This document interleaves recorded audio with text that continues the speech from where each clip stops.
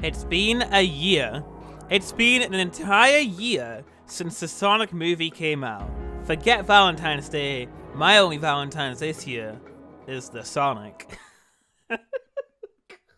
In all seriousness, it's unbelievable that it's already been a year since the Sonic movie came out. It feels like just yesterday I was literally at the cinema watching the movie for the first time. Being very excited but being very cautious on my expectations for the movie itself. And excuse me if I end up repeating some of my criticisms and praises. I have made like a couple of Sonic movie videos, but it's 1 year later. I want to celebrate because I think the movie genuinely deserves it. The biggest takeaway from the movie for me right now is that it is by far my favorite Sonic product to come out since Sonic Generations. Sonic Mania was pretty great.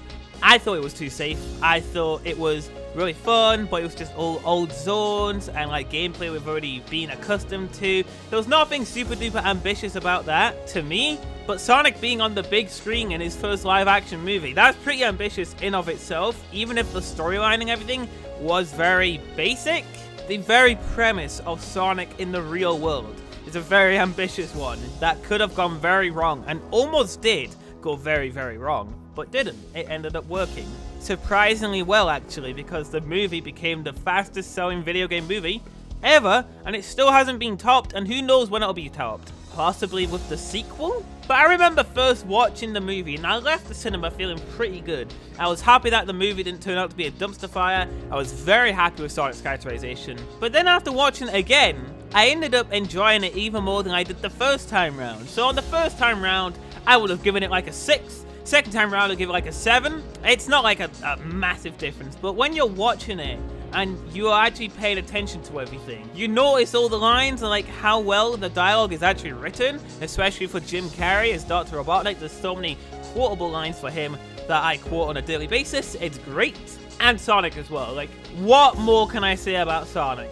Ben Schwartz kills it as Sonic. I'm so sad he's not going to be voicing Sonic in the games now, but at least we'll still have him for the movies, the sequel. He's by far one of my favorite Sonics ever.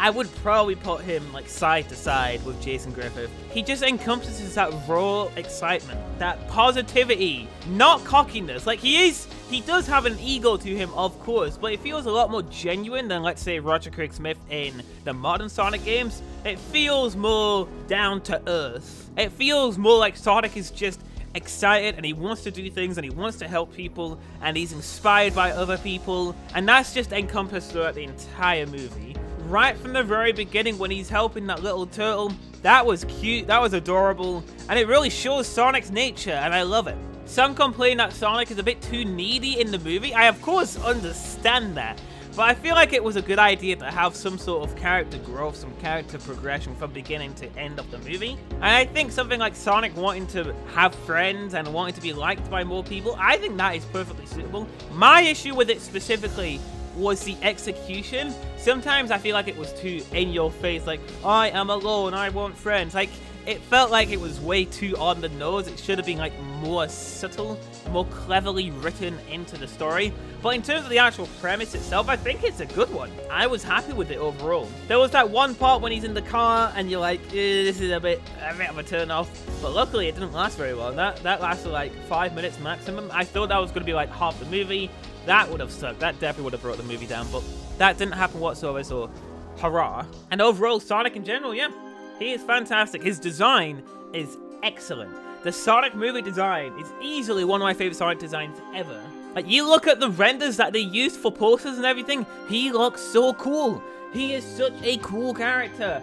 I got the Steelbook version of the movie not long ago, and the cover of it looks so badass. See, it's even with his two separated eyes, it looks like Sonic. Like, it looks so much like Sonic. It's the coolest thing. I can't gush enough about the Sonic movie design. I think it is a top tier. Like, the fur looks excellent. His mouth, just everything, the eyes, just, it's perfect. It's like almost a perfect design. Even the blue arms. Changing the blue arms looks weird. Blue arms looks better, which is so weird, but it just does. Probably because I'm accustomed to it, but yeah, the blue arms, definitely. I feel like blue arms makes more sense than anything. Your arms are attached to your body. Why wouldn't they be the same color? Like, humans don't have a different color of arm to their skins. Why would Sonic? So, yeah, it makes sense to me. I know that I've just rambled on for 2 minutes about Sonic's arms, but it looks good. It's an excellent movie design. I can't get enough of the renders. I can't wait to see what they do with the sequel in terms of that. Dr. Robotnik, excellent. I do have my critique that he is a bit too much like Jim Carrey and not like his own character, but it was still very entertaining. He has so many quotable lines. My favorite one being confidence, a full substitute for intelligence. I don't know why that is such a funny line. I love, oh, good morning, my rural chum. Mr. Dr. Robotnik. It's so funny. I don't really have too much to say about Dr. Robotnik. He's kind of like Jim Carrey. I like the egotism that he has. I think that, again, maybe could have been written more cleverly, but there are a lot of funny jokes with that in mind. And that whole characterization of Dr. Robotnik being like, thinking he's better than everyone else, it's like a stark contrast. Again, Sonic, who is wanting to be liked by everyone else, I think that's pretty cool. It's a pretty cool dynamic right there. And I want to touch upon the human characters, because the biggest thing that people would say against this movie all the time was the fact that, why didn't they just make it all CGI? Because I actually think the human characters aren't bad either. I think they're pretty good, whether it be the side characters, like Crazy Carl, and oh my god, I mean, this isn't really helping my case, I don't remember the characters. But when Dr. Robotnik calls the guy useless, that guy, he was good. And then I thought Tom was good as well. And Maddie, I thought they were both really good characters, and they felt like actual real people. Unlike Detective Pikachu, where the characters don't feel real at all in the slightest,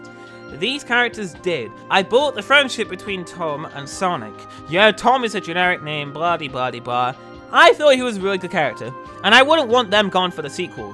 And that is why I'm a firm believer that they should stay in the whole human world thing.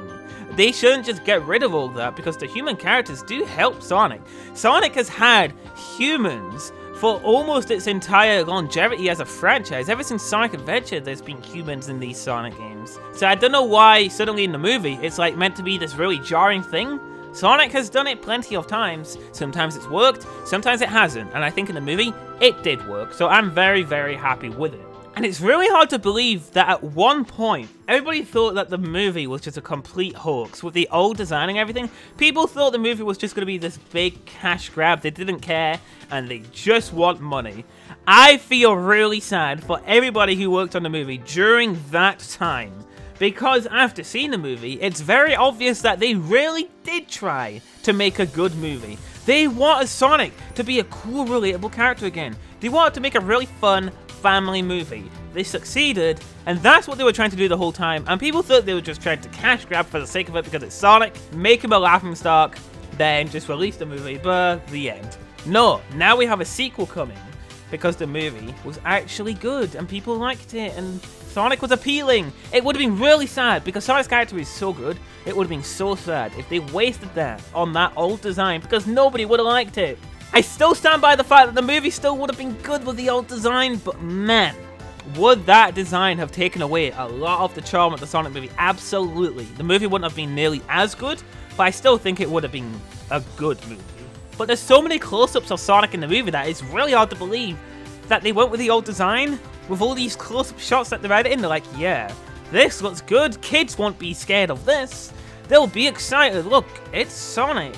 It's unbelievable to think that, and I'm really glad they changed the design, man, because now all the work everybody did for the movie isn't undermined anymore. We can now see that they tried, and that makes me very, very happy. And we have the sequel on the way as well. We're going to get Tails. That's not a spoiler anymore. Delicious showed the Tails on the 2 logo. That's not a spoiler. I can't wait to see what they do. Who are they going to get to voice Tails? Are they going to get Colleen? It doesn't look like it because they're getting popular actors to play other characters. So it doesn't really feel like they're going to get Colleen to play Tails. But I would not be mad if they did. I would be fine, because Colleen is an excellent Tails voice. As long as they did the character justice in the movie and didn't make them shit, I'd be very happy. Hopefully they get someone who is very suitable for Tails. I'm sure they will. I'm sure they will. They got Sonic. They got Ben Schwartz as Sonic, and it was the best choice ever. And I would take him for the games, and it's not going to happen. And that makes me really sad. I wish it would happen, but it's not going to. And again, this is my favorite piece of Sonic media we've had in 10 years. Sonic Generations came out in 2011, 10 years. So this is why it's such a big deal for me. This is why I'm making this video. This is why I've bought all the merch. This is why I always talk about it and quote the movie. Because it's so good. It's like the one thing Sonic has had that I just like. There's no negative feelings towards it. I just like it. I like the movie. I like the character, the story, the lore they set up at the beginning of the movie. It's really cool. That's actually new stuff with the rings. And you got the Echidna tribe trying to take Sonic's speed. That's so cool. You got a Long Claw. Like, all of this new stuff. And it's welcome new stuff. I'm totally happy with it. And I hope they build off of it in the sequel. And that lore stuff was definitely the most ambitious part of the movie, for sure. Like, that's just genuinely, like, new stuff. Nothing that, like, normal CGI movies do. I don't really know what else to say about the movie. I really, really like it. Maybe for the sequel, I'd hope for better music. The music's not bad in this movie. It's just really forgettable.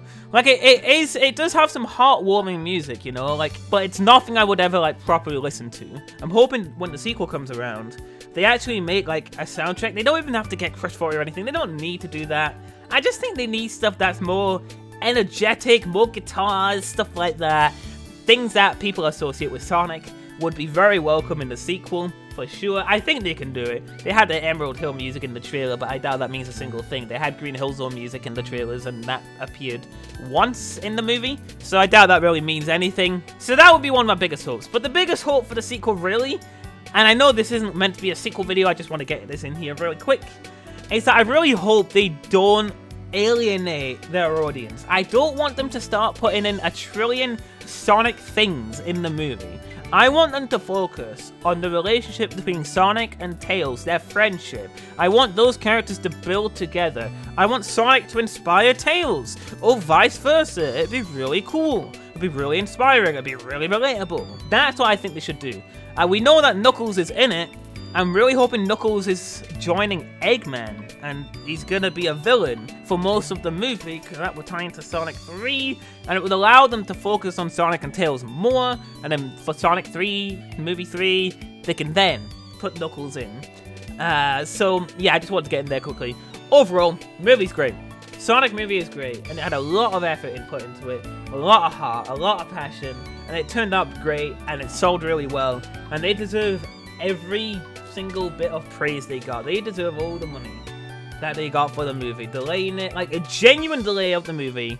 Like, everyone thought it was gonna be like it was planned all along. No way, dude. Like, you watch the behind the scenes stuff and everything, you see those old ass renders. They would not do that for a hoax. Not in a million years. They delayed the movie to make it better. It did well. They deserve it. Sequels along the way. And it's made Sonic look better again. Seeing the movie posters, seeing Sonic in the public was like one of the coolest things I've experienced as a Sonic fan ever. Sonic never gets that sort of attention, ever. Sonic has not been that popular in a long ass time. I would argue that Sonic hasn't been as popular since the 90s. And genuinely, that is how long I would argue that. The movie was like, it was huge. Massive, massive thing. And so, if Sega can just capture that, the essence of the movie, and like, they make these top tier games, like excellent games, and they gave a new face to the brand, then maybe people will trust it again, and the franchise will be saved. Because I don't want it to just be, oh yeah, the movies are excellent, and then the rest of the brand kind of sucks. No, unify it. Make Sonic the whole thing amazing. Make the whole entire franchise, brand, every piece of multimedia thing you've got, make it all fucking top tier quality. Only you can benefit from that, Sega. It benefits you, it benefits us, it benefits everyone. It's a win-win scenario for every single person, so get on it. And with all that said, that is everything I've got. Let me know what you guys think of the movie in the comments below. Did it get better for you after a rewatch? Do you think it's still meh? And do you think it's better than Sonic Mania? By better than Sonic Mania, I mean, did you enjoy watching the movie more than playing Sonic Mania? I'm not saying to directly compare them one-to-one, but when it comes to products, you can enjoy one over the other without directly comparing them. And I know I enjoyed watching the movie, more than I did playing Sonic Mania. So there we go. Thank you all for watching. I just want to end on that. And that's it. Peace out, dudes.